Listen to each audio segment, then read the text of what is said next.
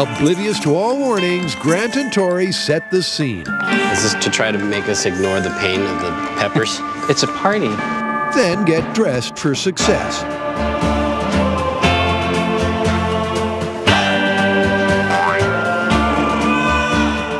Sombreros, boots, and bandoliers. A desperately cliched battle looms between the tragically uncool, the undeniably hot,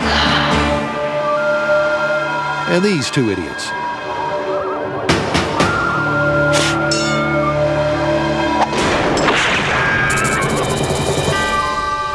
Go ahead. Make my chili.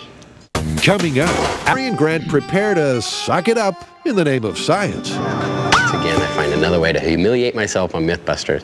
Carrie's blended a not-so-secret sauce of pure jalapenos. Potential hot chili cures suggested by fans range from beer to toothpaste to petroleum jelly.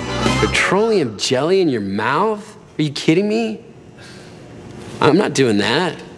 But that's the least of Grant's concerns. This is an interesting situation for me because it will be the spiciest thing I've ever eaten and the most of any spice ever. So I hope my head doesn't explode. Chili experts swear that rich dairy products offer the best pain relief. The theory is that the fat in dairy helps neutralize the pain caused by the oily capsaicin. Anything too watery, it's believed, just won't do the job. So milk is set to be our control cure. All right.